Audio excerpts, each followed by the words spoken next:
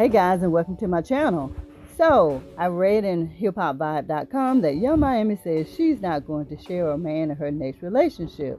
Well, if you don't know who Young Miami is, she is a part of a rap duo that goes by the name of City Girls. And City Girls consist of Young Miami herself and JT. The two are from Miami, and they gained media attention after making a guest appearance in Drake's single, In My Feelings. The two have had popular songs such as Period, Girl Code, Twerk that featured Cardi B, Act Up, City on Lock, and a host of others. Another song includes Good Love that featured Usher. So, let's get back to the article.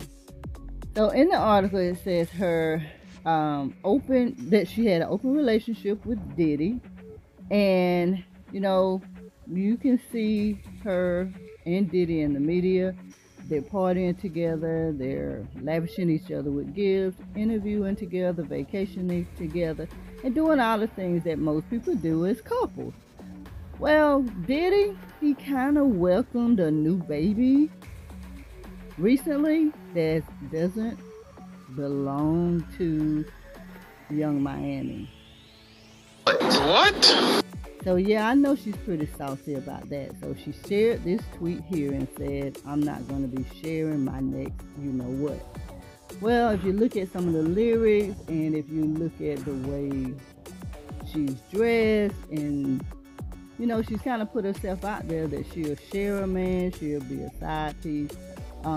Again, the lyrics in a lot of their songs indicate the same thing. So, it's going to be kind of hard to put yourself out there as wife material, Young Miami. And sometimes you have to come to that realization and decide whether or not you're going to revamp yourself to get better. But to sit up and say I'm not going to share my next man, well, the late Kevin Samuels, you can't make this shit up. You can't make this shit up. You can't make it up. I mean, you can't sit up and say what you're not going to do when you put yourself out there in that type of situation. You're putting yourself out there to be that type of girl.